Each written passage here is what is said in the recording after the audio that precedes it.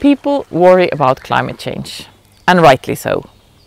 But there's another challenge, just as acute and serious, and that's the biodiversity crisis. Millions of species give you food, medicine, and a habitable environment. This biodiversity makes up the fabric of life, but right now, many of the species are struggling. My name is Anne Sverdrup-Thygeson.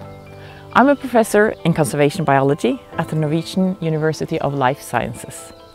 And I'm also the author of this book, On the Shoulders of Nature, How 10 Million Species Save Your Life.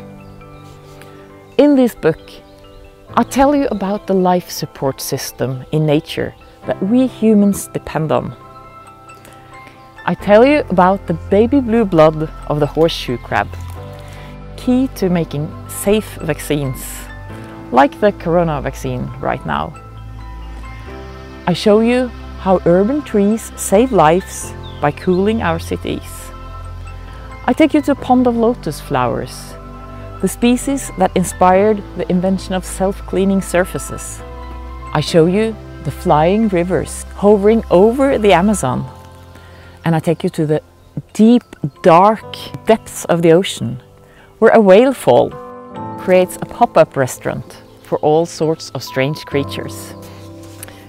On the Shoulders of Nature is a fun and entertaining book about a serious topic. Through examples and personal stories, I want to show you all these strange and amazing things that takes place in nature. Species and processes we humans depend on and should take better care of. Because nature is everything we have and everything we are.